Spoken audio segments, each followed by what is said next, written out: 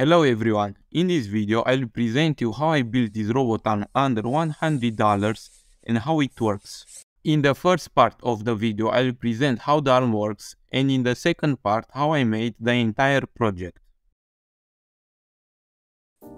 As a demonstration, we need an Arduino Uno, some wires and a servo motor. We connect 3 wires to the servo, 1 to 5 volts output, 1 to ground and 1 to the third pin on the board. After this, the connection should look like this. Now we are making the code. This code is only made for one servo motor, but it can be made for more motors in the same way as is made for only one. With this code, we can turn the motor in which direction we want.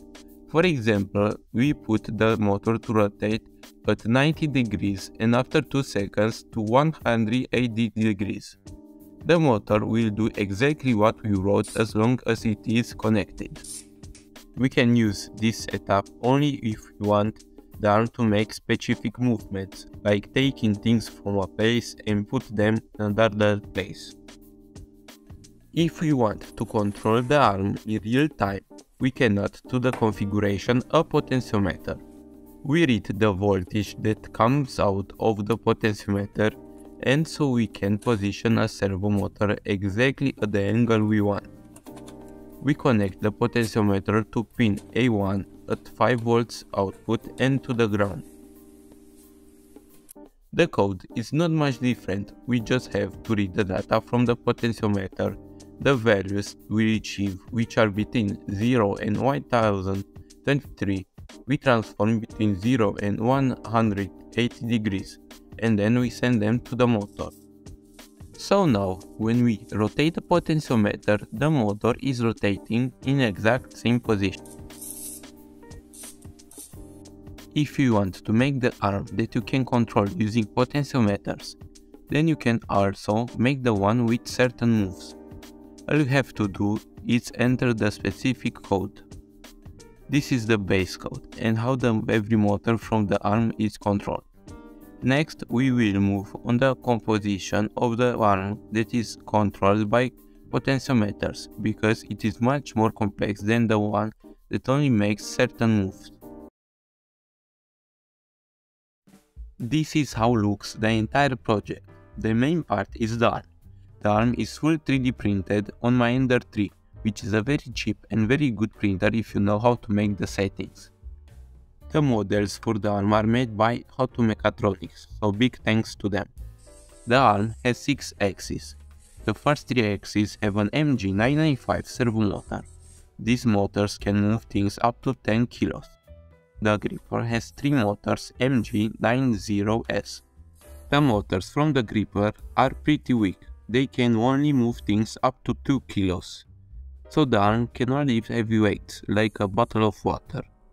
With the gripper, I had some problems because there was too much friction and the motor was heating up, so I suggest you to buy the gripper.